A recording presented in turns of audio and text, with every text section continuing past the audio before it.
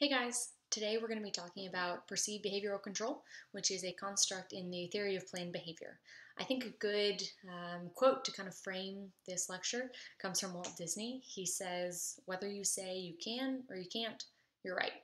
And I think that's a really good way to kind of start thinking about perceived behavioral control. So today we're going to be talking about three things. First, we're going to define the construct.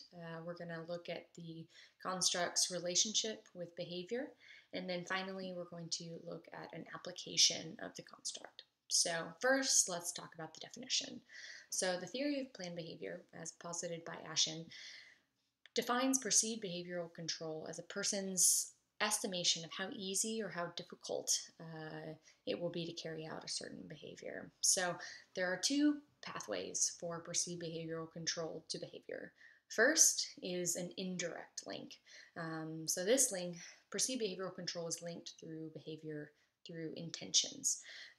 So the theory of planned behavior talks about how perceived behavioral control, subjective norms, and attitude all determine intentions. And then intentions predict behavior. So Ashton argues that when we form intentions to engage in a behavior, we take into account how much control we have over the behavior. So assuming the behavior is something that we want to carry out and we want to do, then stronger and more perceived behavioral control is correlated with stronger intentions to carry out the desired behavior. The second link is more of a direct link to behavior. So if the behavior is something that is not under full volitional control, then intentions will not be as strong of a predictor of behavior. And so then the link between intentions and behavior depends on the amount of actual control that an individual has. So if actual control is low, then the ability to turn intentions into behavior is low. And so in these cases, behavior is determined by intentions and actual control. So if perceived behavioral control is a good proxy for actual perceived behavioral control, then perceived behavioral control will directly determine and can be a predictor of behavior independent of intentions.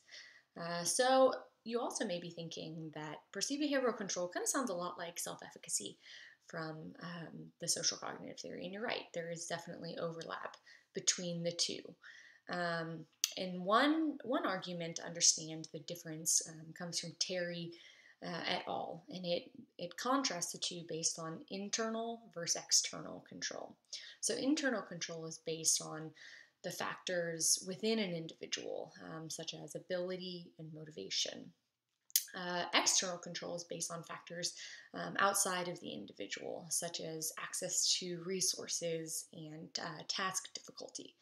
So Terry and her colleagues put forth that self-efficacy should be used when looking at internal control factors, and perceived behavioral control can be used for external control factors. However, there are other arguments, and other people have used these two constructs in different ways. But I just wanted to highlight that there is definitely some overlap between the two.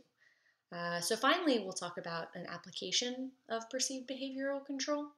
One study tested the associations between both direct and indirect measures of perceived behavioral control and intention of birth control use and actual birth control use.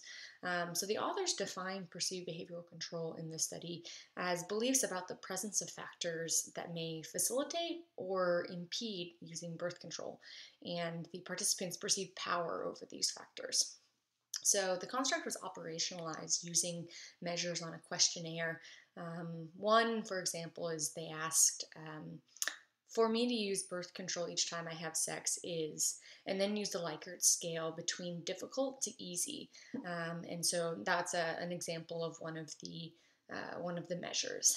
So this study found significant associations between both the direct and indirect pathways from this perceived behavioral control to the intentions and behavior. So by now, you guys should be familiar with the definition of perceived behavioral control, the indirect and direct association with behavior, and then finally an example of the application. All right, I hope you have a great day.